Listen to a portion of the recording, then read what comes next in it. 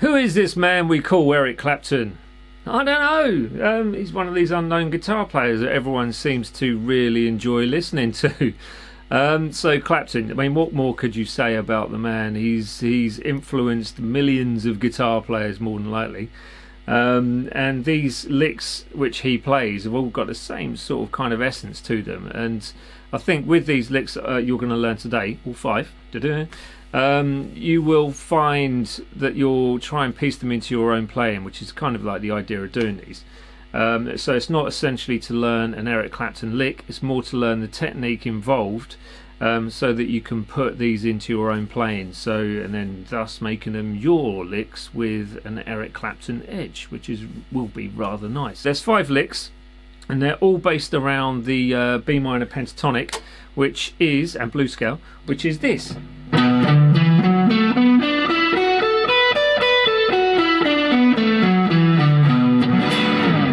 Okay, so I'll just break that down if you don't know it already, and it goes 7 on the thick string, 10, and then the A string is 7-9, D string 7-9, G is 7-9, B is 7-10, and then the thin string is 7-10 again. Now if you're unsure of that scale, or it's one of the first times that you've come across it, then make sure you just play it up and down as smoothly and as clean as you can, and try and alternate pick your way through it as well. So another thing to try and practice is the blues scale, which basically comes in a similar sort of way. So 7, 10, 7, this time 8, 9, then you got 7, 9, 7, 9, 10, and then 7, 10, 7, 10. So you've got 2 strings where there's 3 notes on those strings, which is basically the blues note. Now if you've never played the blues scale before, one word of warning, dun, dun, dun, is don't hang on that blues note. It's going to sound flipping awful if you do, but as a passing note it works wonderfully well. So you know, with that said, use it wisely, use it sparingly, but use it, because it will flavour up your playing no end, and it's such a nice scale to use and put into your arsenal of licks and scales and all that sort of stuff. Your lick bag, your arsenal bag, your thing, bag, the bag. Anyway, lick number 1 sounds like this. Okay, so that's lick number 1. Now first thing that I want to point out is the attack on the strings.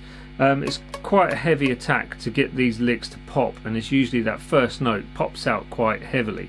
And yet your hammer-ons and pull-offs you're going to need to learn within these as well, so you're going to need to focus on some techniques within the licks to make them sound good. But the lick broken down goes like this. You've got 14, hammer on to 17, and then back off to 14 on that first string.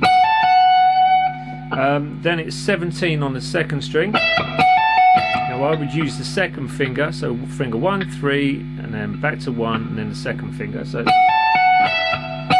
back to the 14 on that first string, and then onto the second string again, 17, 15, pull off. To the 16 with the second finger on the third string.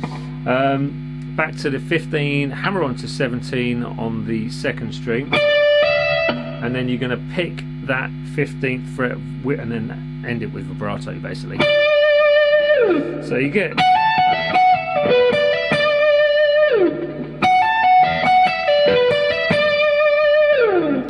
lick number 2 is more of a B major type scenario, and it's more of a mixed Lydian sound. I've got a lot of buzz going on, haven't I? But it is a Strat.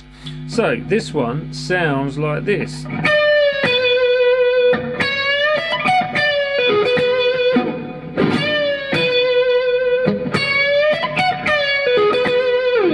Now you'll notice with a lot of the Clapton style stuff, staccato notes, which is where you're sort of cutting the note short, so you're picking it and then stopping it ringing. You're not letting any of those notes ring. So this one especially, you've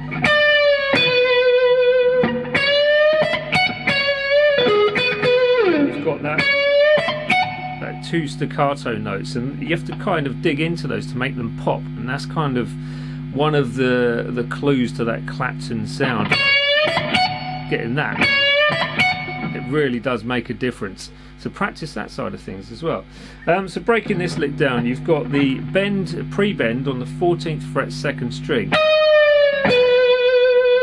adding in that vibrato on the 12, and with Clapton sort of vibrato, you have to make it sort of fairly quick but solid, really solid, and he would use it, I can't do it the same way as him, but it's kind of using your forearm like that, whereas I'm more in the B.B. King approach. Anyway, so pre-bend, full tone. Then you've got the 14th fret bend again, and then instead of going up to what would be a tone, you're kind of taking it a semitone, and before it just reaches that semitone sound, you're going to the 12th fret on that first string, and then that's a staccato note, by the way. So, and then 14th fret staccato note, another pre-bend, and then you're coming back down to what would be the 14, pull off to the 12, like that, to the 13 on the third string, and then 2, this is another signature thing from Eric Clapton, 13 on that, and then 2 strikes of the 12th fret, so like that, so down up or an up down, whichever way you want to do it. So, and that's a typical Clapton thing where you're sort of ending a lick with a double pop. Try it in your normal lick. So, for instance, if you were gonna go, just adding that at the end really does make that Clapton sort of sound. Lick number 3. Here we go. So this one's a nice one. I really like this.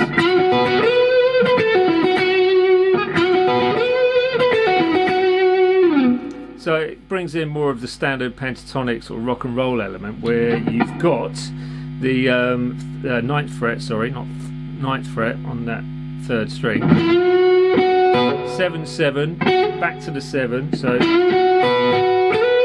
and then this time you're actually sliding from the 10th fret immediately into the 12th fret. So, with vibrato at the end, and that gives it its kind of intensity. So then you're coming down to this little section, which is 7 on the first string, 10 pull off to 7 on the second string, to the 9 on the third string, and then the typical Clapton cliche on the 7th fret of the second string to finish that lick off with. So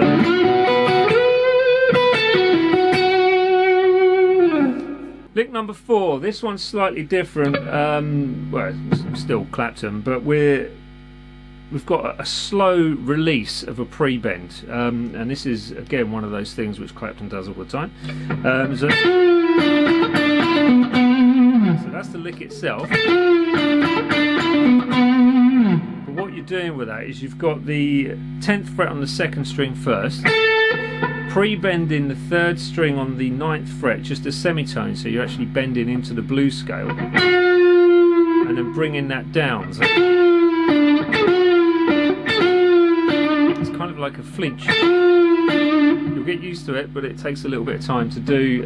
It's just that little technique which you'll have to learn. So straight onto the 7th fret with vibrato on that 3rd string. And then you've got 2 staccato notes like that. So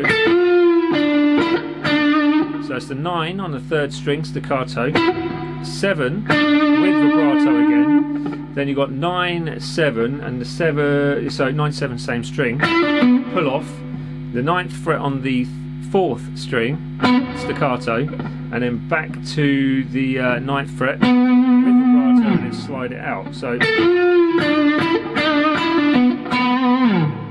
the last one, lick 5, this one is a little bit more in depth and a little bit more sort of technique orientated, but we've got a slide immediately. Actually, first off, let me play it for you. It goes like this.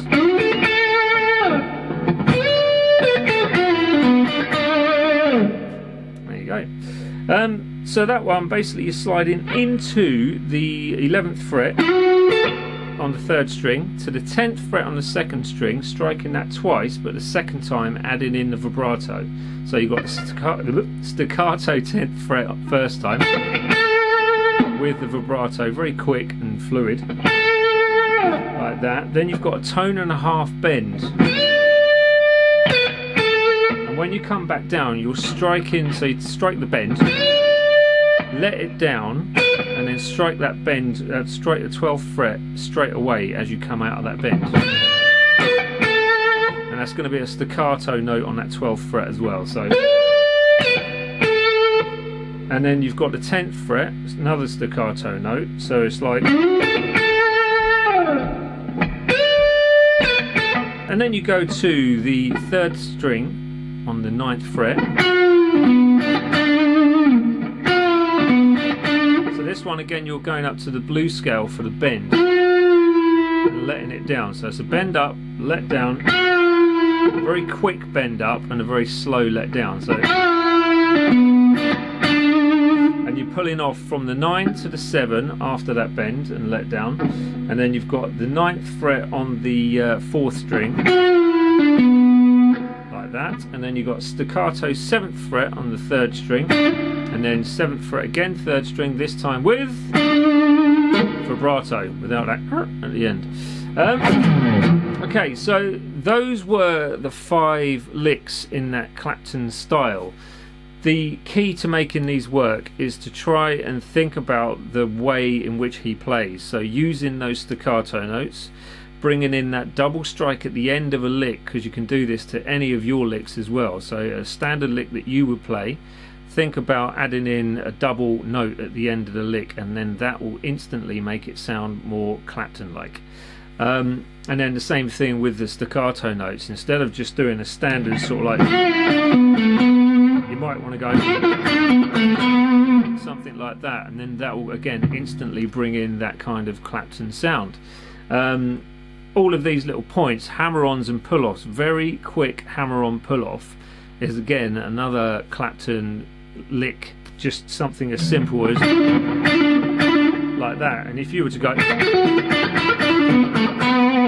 that would be a Clapton style lick. And these are things that you can add into your own playing. That is the end of the lesson, and if you liked it, please like, share, subscribe, hit the bell button, and then you will receive all notifications of when my videos become live. If you want the tab for this, it's on my website, which is up there, dansguitar.com. If you would like to learn more with me, visit my Patreon page, which is patreon.com/danspage. And that's it. That's all I need to say, really. Check out these videos that pop up somewhere around me, and just come along, say hi, and see me on the social media. So I shall bid you all farewell, and I look forward to seeing you all soon.